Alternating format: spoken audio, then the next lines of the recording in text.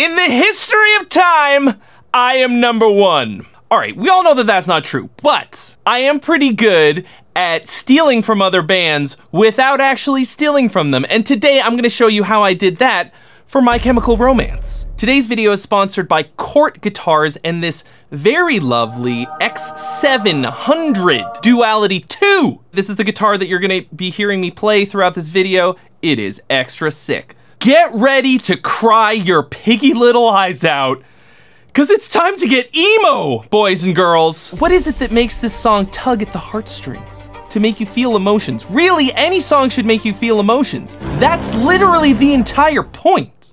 I had somebody write to me today on Facebook and say, why is this song so good? Oh, that's such a big question to ask. First of all, because I was working with great source material to steal from, but also because of all of the stuff that I'm going to talk about today. I am gonna go through all of the stems and break down the song a little bit for you today. I spent a long time researching the music of My Chemical Romance and yoinking all of the stuff that makes them so great, without actually taking any of their musical ideas. This is the, I think 6th that I've done in these series. I have now done Slipknot, Metallica, Dream Theater, Jason Richardson, Ghost, and now My Chemical Romance. There's probably one that I'm missing. How could I forget? I also did Amaranth, my favorite band of all time, so this is actually number 7.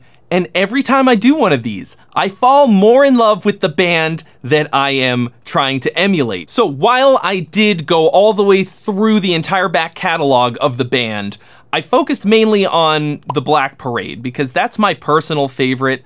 I think it's their masterwork. The song Dead, Helena?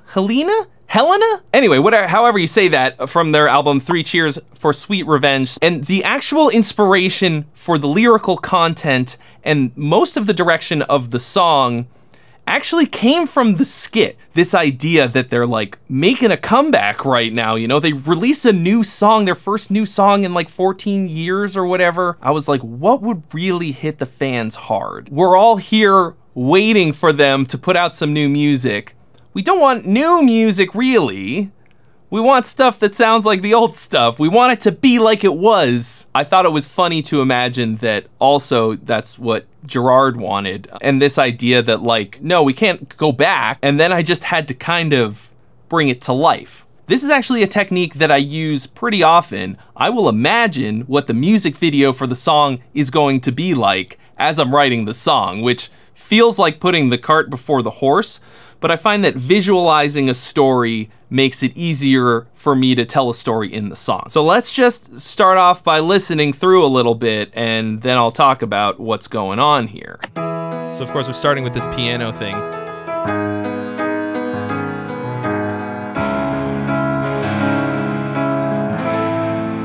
All right, so this is something that My Chemical Romance does all the time. It's called the minor 4 chord. So we're in the key of E major, right? So the 4 chord in E major is A major. But if we take the 4 chord and make it minor, so A minor,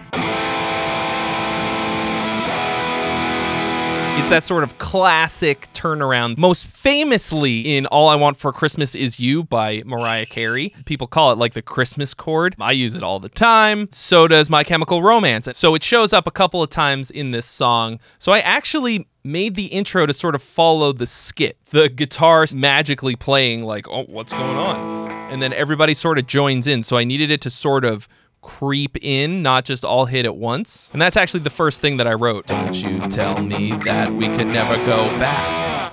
And then everybody hits all together. Go back!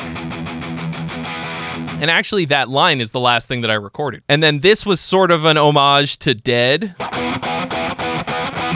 But it's...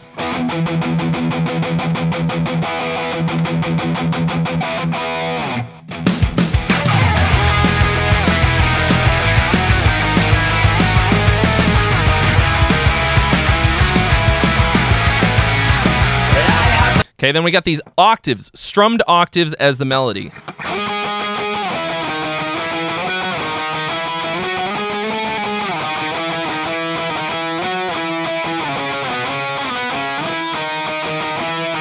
This exact melody actually never comes back. It's sort of a variation on the chorus melody. I have a time machine, reading her diary, swearing we would never change. It's not too late. Me doing my best Gerard impression, okay? It's really hard. He's an amazing singer. Like many of the singers that I have to cover, I very rarely quite do them justice. But big thanks to Chris Lipe, who made an amazing video on how to sing like Gerard. I would not have been able to sing anything like this without it. But more than anything else, honestly, just the before like a lot of the words kind of gave it that angsty teen sort of a feeling. Up until this point, we've just had a very simple palm muted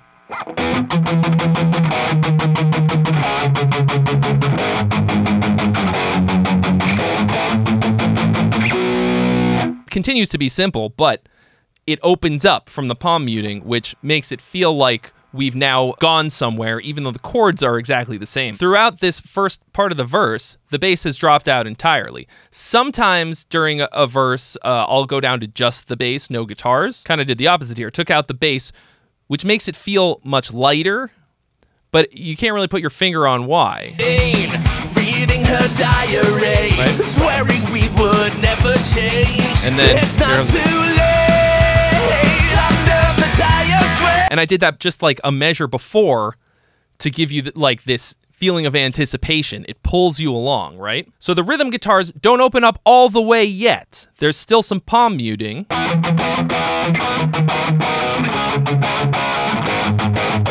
Just giving it a little bit more rhythm and open it up a bit so it's not straight palm muting. And it's kind of staccato, you know, it has a little... It outlines the chords a little bit right before everything closes way back down for the pre-chorus.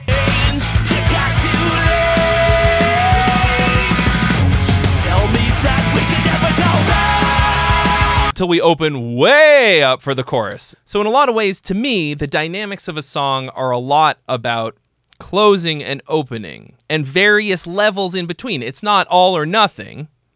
And you can use that even if your band is just guitar, bass, drums, and vocals. You don't need a lot of like studio trickery, reverse cymbals, you know, 808 swells and crap like that, which I use all the time and love, but you don't need that necessarily as long as you're thinking in terms of that and giving people an emotional payoff, manipulating the listener's emotions, which makes it seem, I don't know, wrong or something, but they love it. They want to be pulled down and then pulled back up. It's part of the story. It's part of the ride.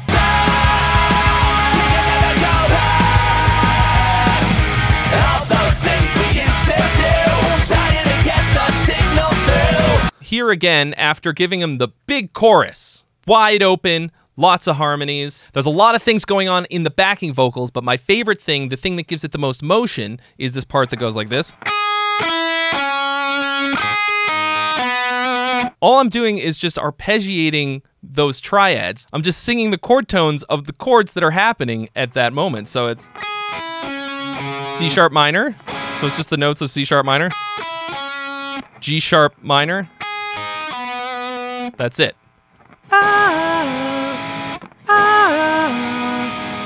And then there's some notes that are just held, like long single notes.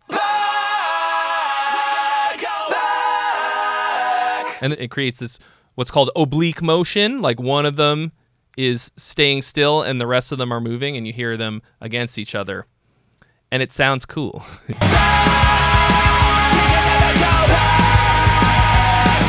The guitars are wide open.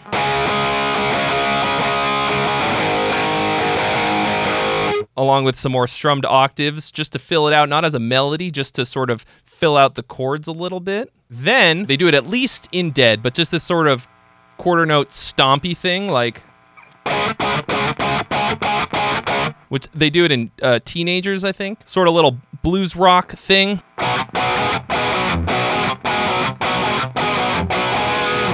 Just to give it a little bit more life. So here's something that I did in the chorus. They do this chord progression a lot, like the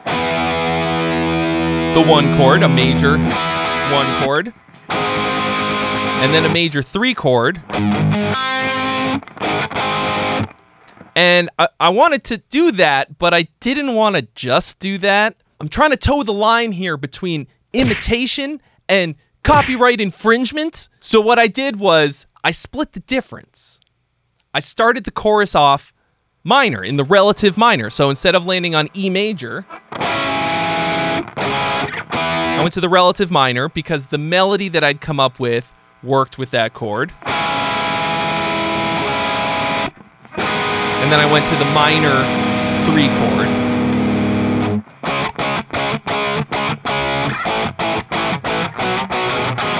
And then when it comes back around, you're expecting it to repeat exactly. That's when I hit him with the E major. Back. And the major 3 chord.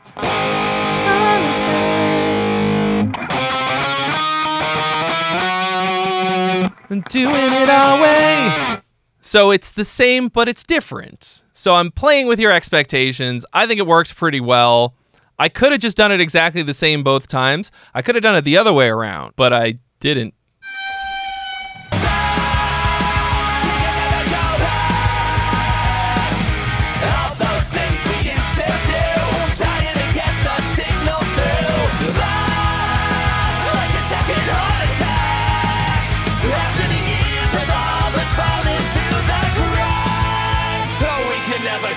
Couple of real subtle things that also happen during the second half of the chorus. This is something that I stole straight out of the Black Parade, and maybe you didn't notice it because it's not super loud in the mix. I made sure to tell the mix guy not to crank it up.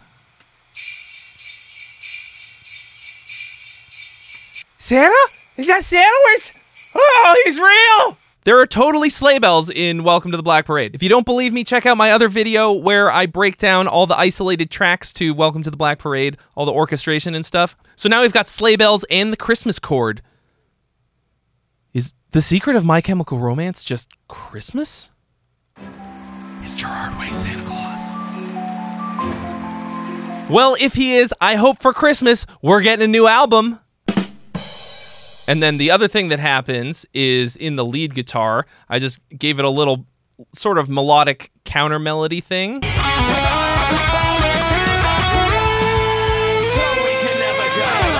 that drops us neatly into this little guitar solo. Guitar solo 1. This song is barely over 3 minutes, and I managed to sneak 2 guitar solos in there, like the Beatles would do.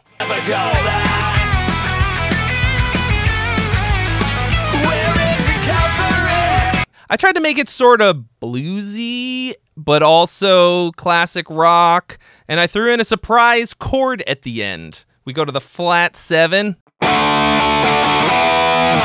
to give us a little bit of a surprise. And then we're right into the second verse.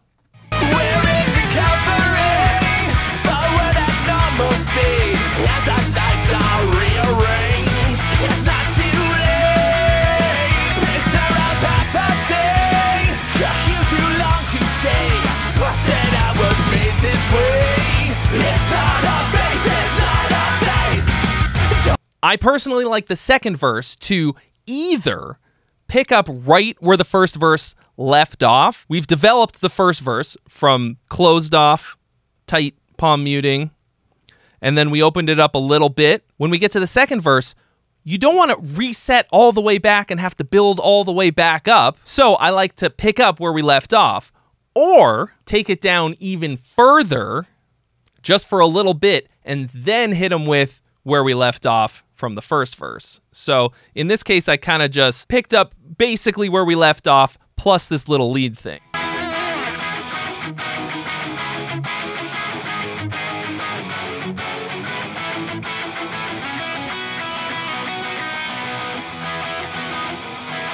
And then wide open for the second half of the second verse.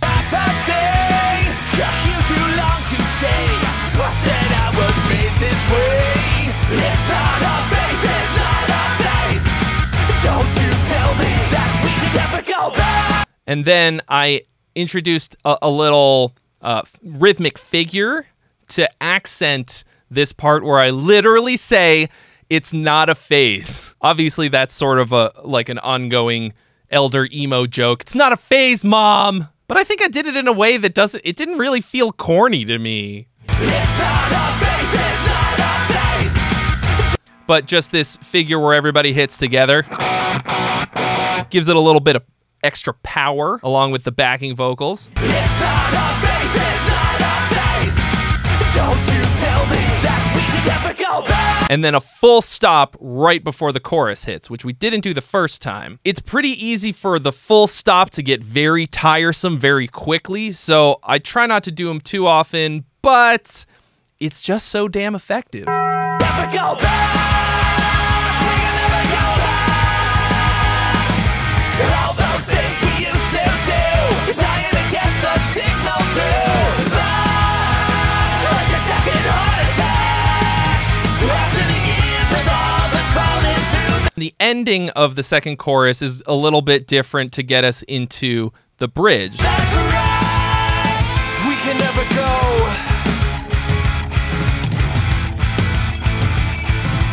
This is almost like a bit of a black metal twist, but what's actually happening is that we're kind of just railing on that minor 4 chord that I was talking about earlier, the Christmas chord, but without resolving it, and that makes it feel kind of evil.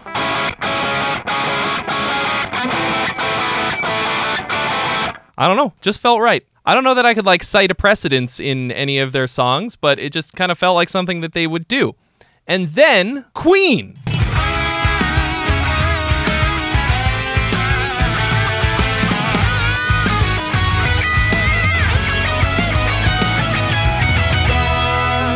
It is no secret that My Chemical Romance loves Queen. Please go and look up when they play, I think it's Glastonbury, and they play Welcome to the Black Parade with Brian May. Oh, it'll hit you real hard. It's an amazing moment. So I wrote this harmonized guitar solo that's supposed to sound like My Chemical Romance doing Queen. Anytime there's a harmonized guitar solo that they do, to me it sounds more like Queen and less like, I don't know, Iron Maiden or some other band that does a lot of twin leads.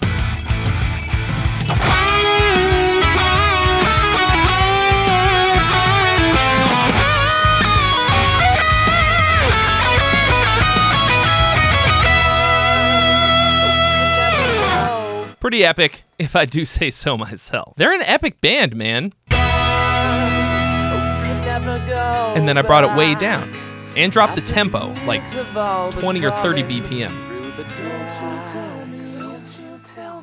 We're not waiting around to die. And then a drum part vaguely reminiscent of Welcome to the Black Parade. So we dropped the BPM for that whole section that we just heard right out of the solo. I wanted to bring everything down. It's just piano and vocal. And then we're going to crank the tempo back up as one of the sort of dynamic devices that we're going to use over the course of this ending part of the song to continually crank up the heat and make it more and more intense. We're not waiting around to die. We're going out with a bang this Little time. snare We'll thing. carry on. We'll be okay if we cut the throat of complacency. Also added some orchestration, starting with, I think, a French horn.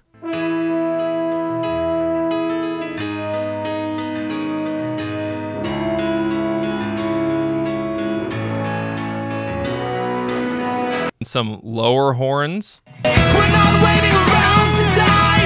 We're going out with a bang this time. We'll carry on. We'll be okay if we cut the throat of complacency. We've added guitars, both lead and rhythm. I defined a lead guitar part that worked with the vocal melody, but I also wanted it to sound big and epic like it does at the end of Black Parade.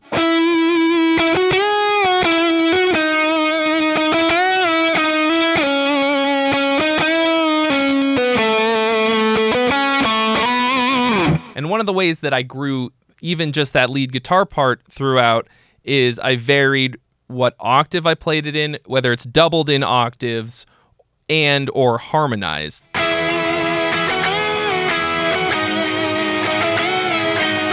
And the rhythm guitar is now open instead of palm muting.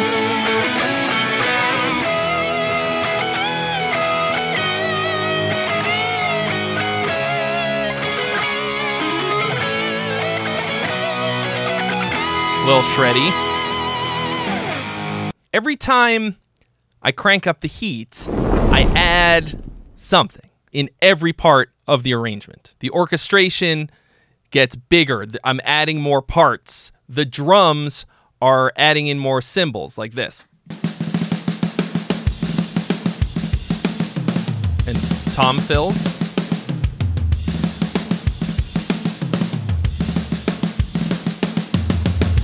I change the register of different instruments in the orchestration.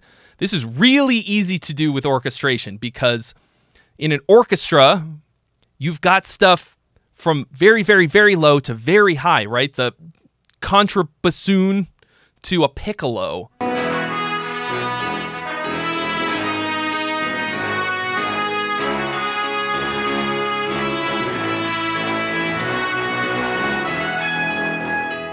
Trumpets go up an octave there. Added in the flute. And the piccolo, super high.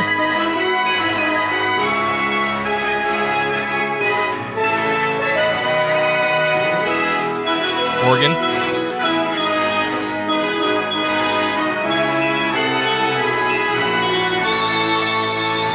There's glockenspiel. What I'm doing to start is writing parts that utilize the notes that are in each of those chords that I just mentioned. And you don't have to know like the names of them or anything.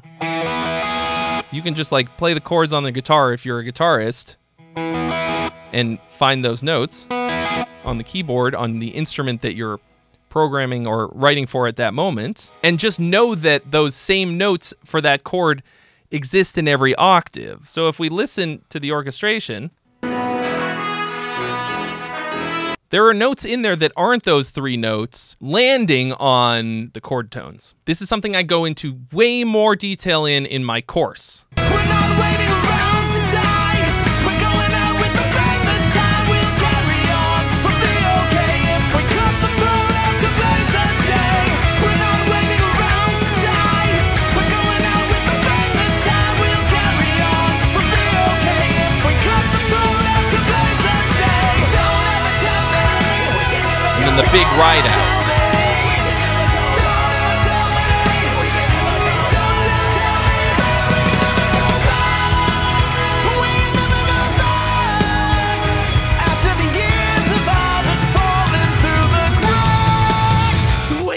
Go back! So this right here is the climax of the song.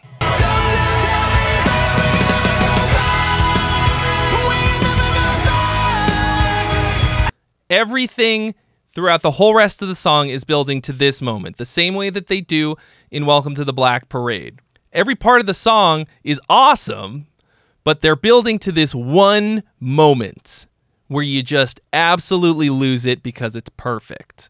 And I did my best to do something like that. What's happening throughout this whole part is every 4 to 8 bars, everything just gets bigger. Something changes in every part of the arrangement to make the whole thing feel like it's growing. I always think in terms of the story of the song. Like, you're not just stringing the listener along, okay? You're gonna give them something worth getting back on the ride for when they're done. You want to get to the end of the song like you're getting off a roller coaster and just get right back in line to get on. You just want to go again. It doesn't have to be this crazy dynamic for every song. That's what I think makes this song really good. I am very proud of this song. I think it turned out exactly how I imagined it. I think it sounds convincingly like My Chemical Romance. If they played this song, I think it would sound like them. But I think it sounds pretty authentic. And not only that, what I did to make it catchy, memorable, emotionally powerful, this is all stuff that you can do.